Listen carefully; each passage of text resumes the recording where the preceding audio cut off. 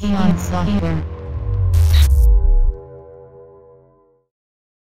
this video, we finish the modeling of the flower by adding a blossom to it.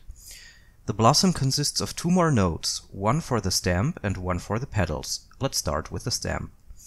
The stamp has a spherical shape, so we need a node that both creates a sphere and that can place other things on its surface.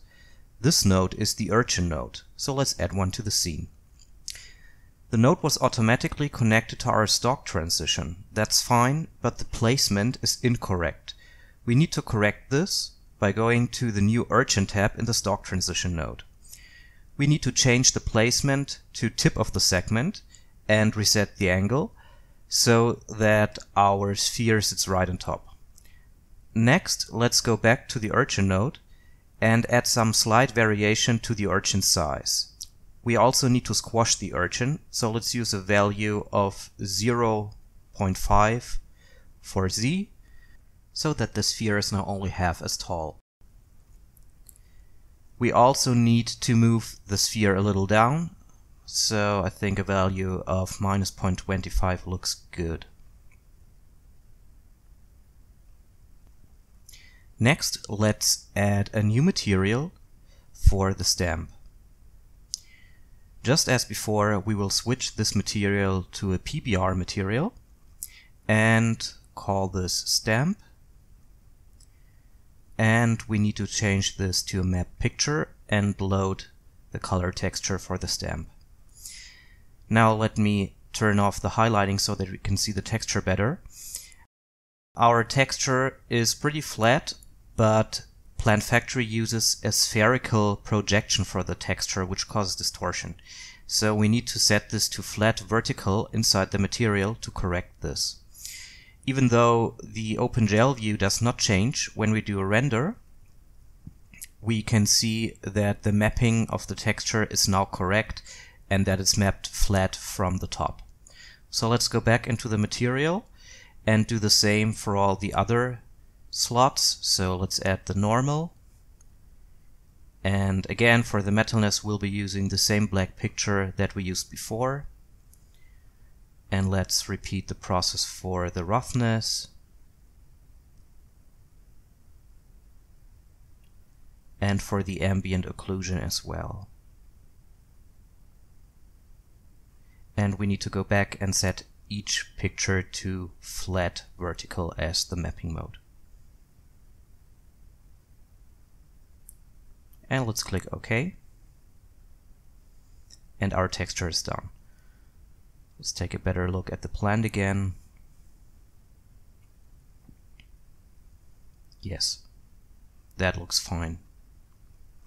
Okay, so next we are going to add an advanced segment, and this is going to be our petal. And I'll call this petals. And let's rename the urchin to stamp. And this time we will be using the blades option that we talked about before in the previous video. So let's check the blades group. And this will add blades to our plant. First we need to get rid of the cylinder, so let's set the radius to user defined and set the radius to 0. So now we're left with only the plane that the blades option creates. And we also have a lot of polygons here, so let's unsubdivide the plant a couple of times.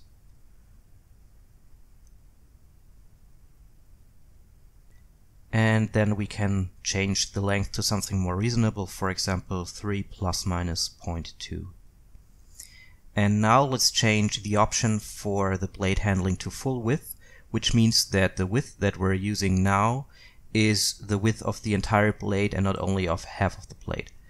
I think 0.45 ± a variation of 0.05 is fine. Next, let's create a new material for our blades. And let's switch that one again to the PBR material and call it petal. And once more, we'll be loading all the corresponding pictures into the right slots. You will notice that the pictures do not have an alpha map in this case, because we will use the blades option in just a moment to model the petals with real 3D geometry.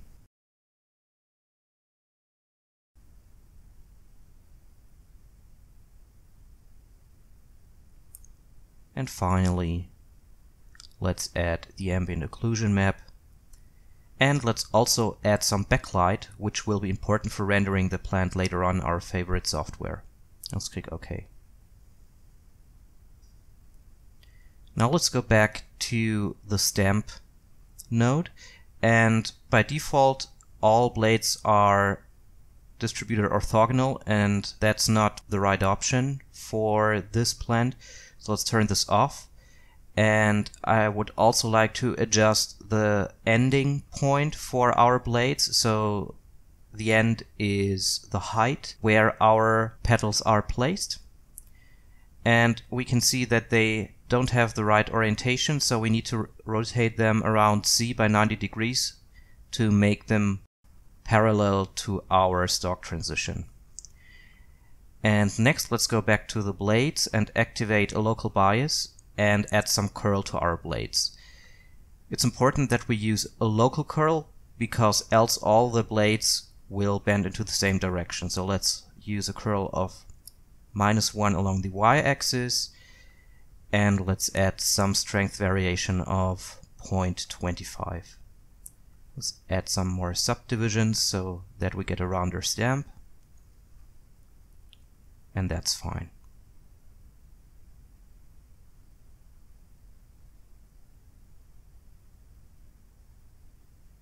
Okay, so we're back now on the Stamp tab, and we'll add some more instances. I think 50 is good for our case. And now that we have the curl, we can go and adjust the growth angle of our petals.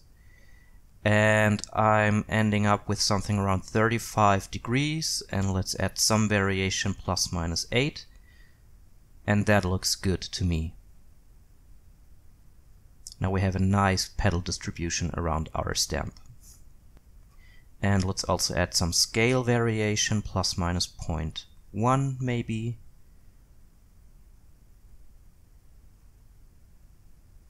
And then let's go back to our petals, and now we'll be using this profile filter curve to change the outer shape of our blade. Currently it looks like a sheet of paper, so we need to make this a round shape. So let's first move all the points down, and then let's change them to a rounded curve. And now we can see that with the blades, this is the reason why the leaf or petal shape has to be symmetrical to make this option work. But for our petals, this is indeed the perfect way to create them, so the symmetrical shape lends itself perfectly to using the blade option. Our blade is still a little flat, so let's add some more 3D depth to it by using the section filter. So again, let's edit the filter and change this to a smooth curve. And let's add a new control point, maybe around here. And you can see when I move that point that we get a smooth line, and that's not what we want, because we want to have a sharper dip in the middle. So let's uncheck smooth joint, and now we can move both sides of the tangents independently and create a better shape. And since we rotated the blades 90 degrees along Z, we need to mirror our filter. So let's do a right click and flip the axes. And now we have the correct 3D shape.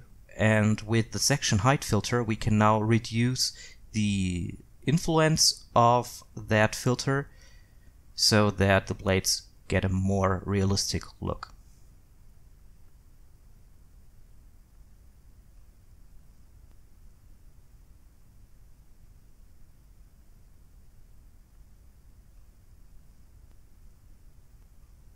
So let's take a look at our flower again and create a couple more variations to see if they look right or not, but in my opinion they do. And we can also see that there's no intersection between a blossom and the main stalk because of the axis repeller that we used in one of the previous lessons, which forces the blossom to grow away from the plant.